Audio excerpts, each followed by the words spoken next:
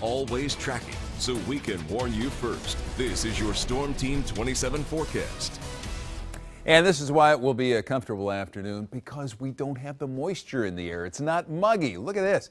Temperatures in the mid-50s for the dew point, so it's pleasant this afternoon.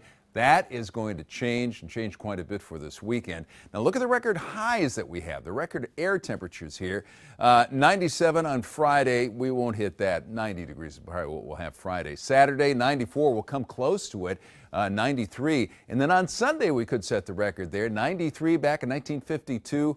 We could hit 94 degrees along with the increase in humidity. And here we are, sticking out like a sore thumb here. Cool, drier air, but this is just going to gobble us up with this heat and humidity that's coming our way for this weekend. As for radar and clouds, some clouds around, but not enough to block the sun, and temperatures this afternoon range from 80 in Guilford Lake, 78 in Wellsville, you have 77 in Cortland, 76 in Mercer, and a 74 there in Newcastle. Now, 75 at the airport in Trumbull County. Some clouds and sun there at the Lake Club.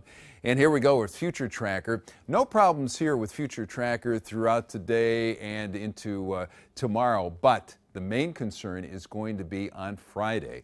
And Friday is when we're expecting to get some showers that'll start developing around noon and then stay with us into the afternoon. Doesn't look like any thunderstorms for Friday at this point, but there is that possibility, and we see a chance of a shower there Thursday evening. That just developed recently there about 10 o'clock, and possibly some showers in the morning, but what we were showing earlier were showers in the afternoon. Now that's changed a bit for us on Friday. So our weather team forecast for today, we'll be watching out for the showers over the weekend, but for now, we're looking at bright sunny skies, 85 degrees, sunset tonight at 8:50.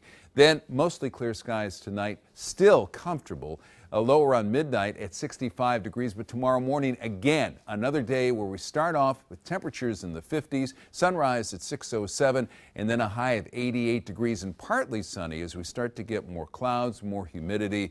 Friday, there we go, 60% chance of scattered showers and thunderstorms that could start Thursday evening, and a high of 90 degrees. Saturday, more of the same, but less of a chance of thunderstorms there in the afternoon, but a high of 93 and 94 on Sunday. Then we start to get more comfortable into Monday, Tuesday, and Wednesday of next week.